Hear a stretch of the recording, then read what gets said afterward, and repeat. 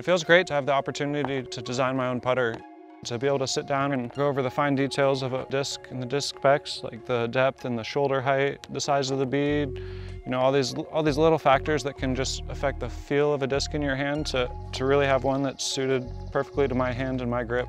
It's a pretty special feeling.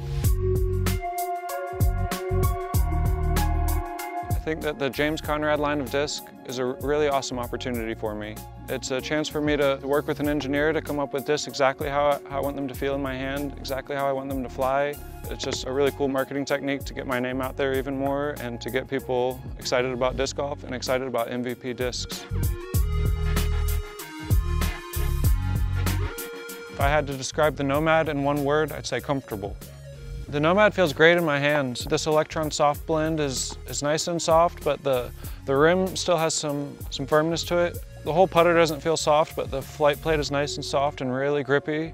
It's got a nice flat section here just above a small bead, so that gives me a perfect place to place this pointer finger. I can kind of rest it on the bead. I can get a really sure grip and a really consistent release. I can really push down on this top and almost get a little bit of resistance on the shoulder here of the disc. So I feel like that gives me a little extra spin with that thumb on the top.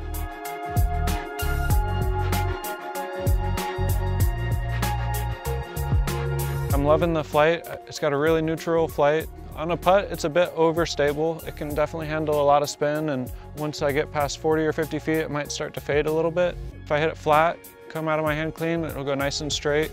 Like I said, up to that 40 to 50 foot mark on a putt. Can definitely handle a little bit of anhyzer or a bit of hyzer out of my hand and ride those lines. For me, the biggest thing is how great it feels in my hand and how clean and consistent of a release I can get. I'm James Conrad with Team MVP. Make sure you check out the Nomad.